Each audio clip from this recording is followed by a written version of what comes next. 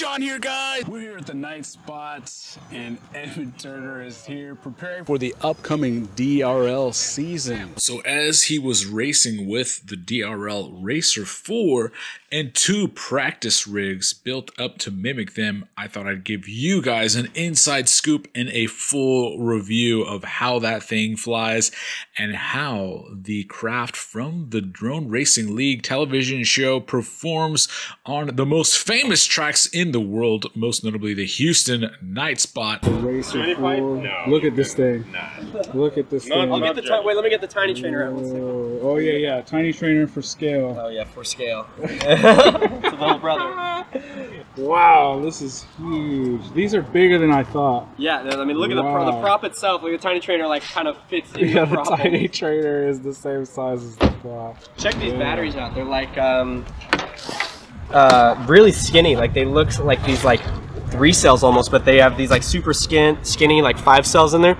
It's a 5-cell 2300 mAh, but it's like these tiny thin cells, and then it pops in literally just like the tiny trainer. You just get it on the back and then pop it in, and then like your tiny trainer, and then you do the exact same thing where it just slides right in. So it's really get the DRL. It's kind of same thing. That's so awesome. Does this have all DRL gear on it, or do you put like Betaflight gear on it? So we use like their electronics. But the only thing that's different is like the video and receiver system. So they use like their own special video system. Yeah. But yeah, so this is like this is not what they use in the show. Just this is like a unified of tracer receiver. But that's like the video. This is like, so this is the flight controller right here, and then that's like this power distribution board, and then this is like also PDB. So you can see like these are like breakout boards. So they solder here, here, and here. And then this is actually an ESC. I'll show you one up close. The ESC. Which is like really cool. It just pops in? The tech. So you can see the motor's trying to solder on right here. And then it just has this connector here, and it plugs in, and you solder the positive ground. The LEDs just snap on, so like they don't even like really need to solder. They just get them on here. Snap. And then they're on like that, which is pretty cool. Wow. Man, that's badass. This one just has like individual ESCs. You can kind of see in it. But they're just like TBS bulletproof ESCs. You can see the lead that I had to add. So the ones that we fly on the show, like the video system and everything's heavier, more LEDs. So we have to add LED to get the weight. Yeah. So that's why I had to bring like literal lead. But the motors are 2510s, and here's a shell. This one's broken, but so here's the practice rig. I brought 2 of these for Neil and Yvonne to fly, and it's like the Project 399, and they obviously this is all weight here, like lead weights here. But it uses just like a hobby wing stack. This one here, so it's a 60 amp stack. It's like 2510, like 1280 or something kV. Yeah, these are DRL branded, but these are, you can buy them. Wow. And then use the same props. So there's just HQ 7x4x3 props, and it's not exact. I won't say so. Like these, we use like obviously proprietary ESCs, and they use like one shot in their own special tune and stuff. Really? Yeah. Wow. But like, so I've never been able to get this to fly like exactly like a Racer 4 or be like a proper training tool. But I mean, it's super cool to like fly with your buddies and like have a big quad in your face. If you're practicing for DRL, then like yes, practicing with one of these or other people who are flying these is great because it does simulate like that big quad in your face. But you don't have to use a big quad like that to get spec racing. Like there's a freedom spec and other forms of spec. So with their video system, it uses 2 antennas? Well, this one's for crossfire. So like it has 2 little ports, and you screw a crossfire antenna.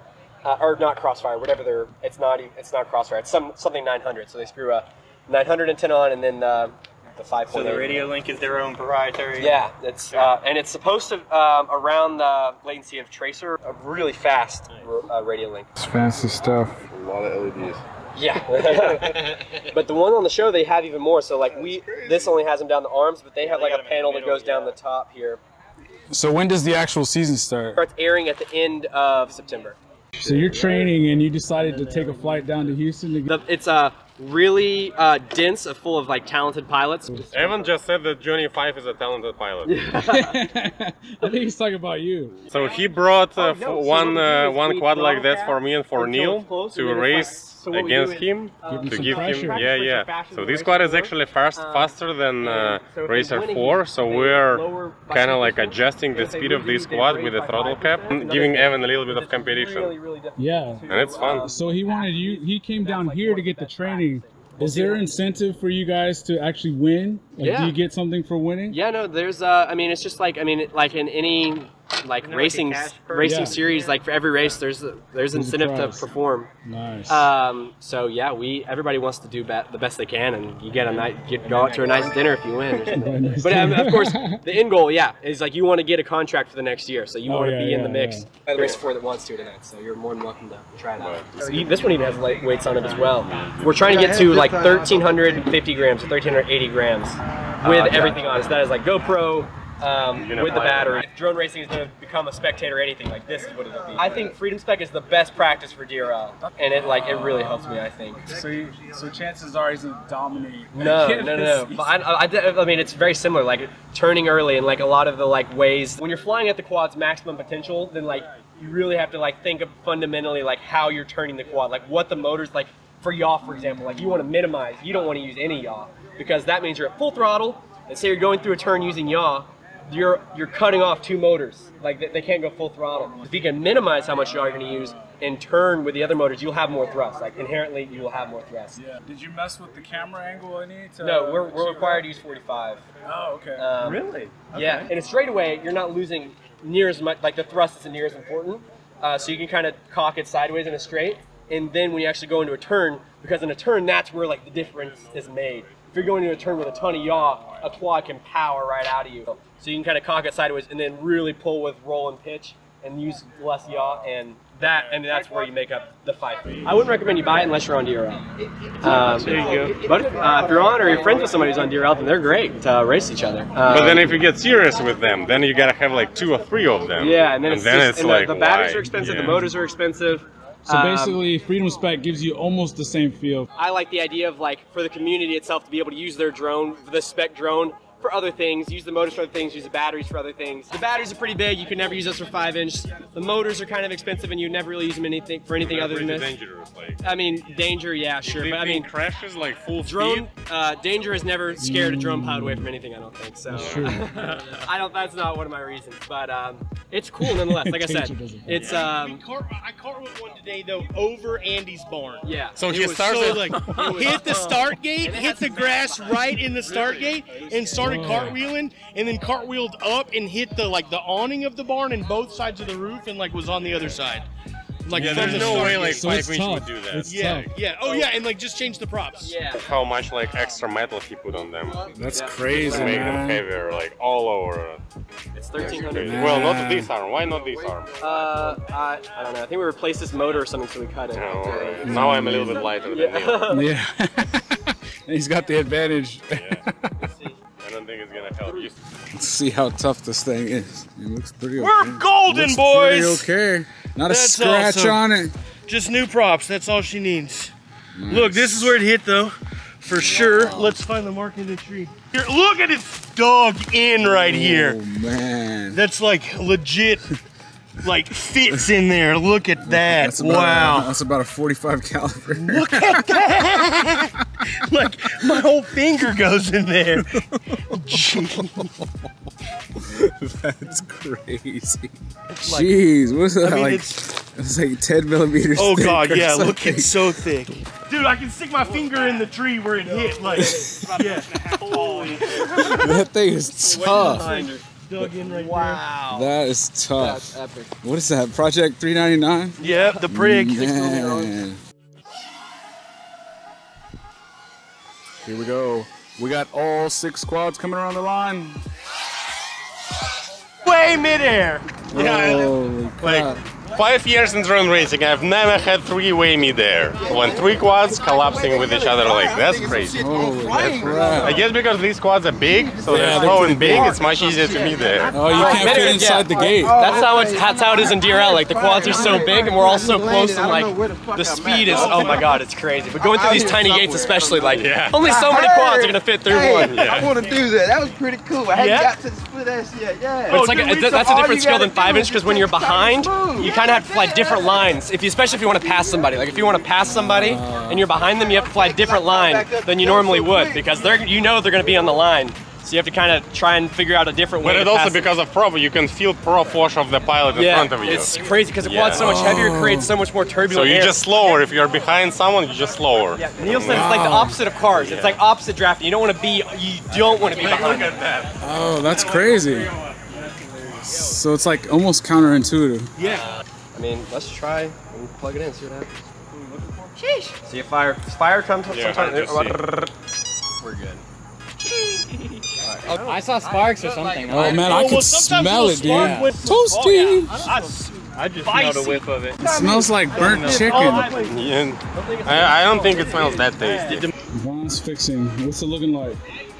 Well, just replace ESC. Now I need to put a motor on it, and hopefully it's good to go. This ESC is dead. Oh man, I don't know what is that. Yeah. Neil smoked it. He mid-air with me and with Evan at the same time. Yeah, three-way mid-air. Can you imagine how big of an asshole you are if you take like split second and two other pilots down together with you? So it's like neither Neil have fun nor other pilots. I was having fun too. It was more fun until we crashed. But then I found out I hit you, and then it was more okay. That's an asshole. Is that like a menage a trois crash? It was, yeah. That's a party right there for sure. Oh my gosh, it has been like the most fun of racing I've had in a long time the last 2 days. Really? Man, because it's like, so that we really got the throttle cap figured out where like I'm racing with Evan every heat. And like, man, it's been like we were racing all day, and like, especially if I don't mess up, which is, that happens, but like, that we're like 10 feet from each other and like passing back and forth. I mean, it's really good. And we set up Andy's like really stretched out and really high speed to like mimic the sort of GRL feel. And it's been a good time. It's been a really good time. Man, I can't wait for sure. Yeah, it's been good. Like, there's probably been more crashes from mid-airs than from us like making mistakes. Yeah. Because we're just that close. It's been good. It's been good. Yes. Look at this thing. It's a beast. Have you picked it up yet? Because it's really heavy. Look, it's like full of lead. Like, he's got an added weight on all the arms to get it to like match the same weight as like the DRL quad. Here's my box of lead. TSA was like, they thought I was crazy. We deal in lead, friend. Yeah, like what is this? Why are you bringing a box of lead? Dead weight. It's really fun. It feels cool. Man. And it's, I mean, like, just flying all these big quads slow. And like, for sure, mine's a little faster than Evan's, but it still feels good to be like there. Yeah, you know what I mean? Like really racing. So, yeah, it's fun. Go!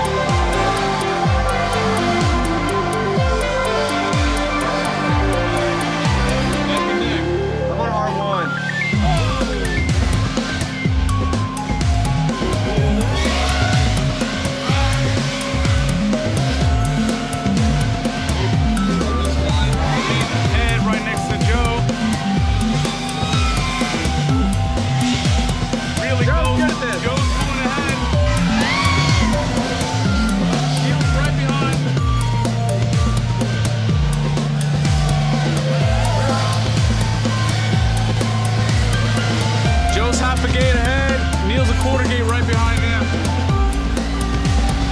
Heading back for the back split S. Joe's up, Evan's right behind him, Neil's right behind. Someone right behind someone. The pace is staying the same. Ooh, Neil gained some ground right there.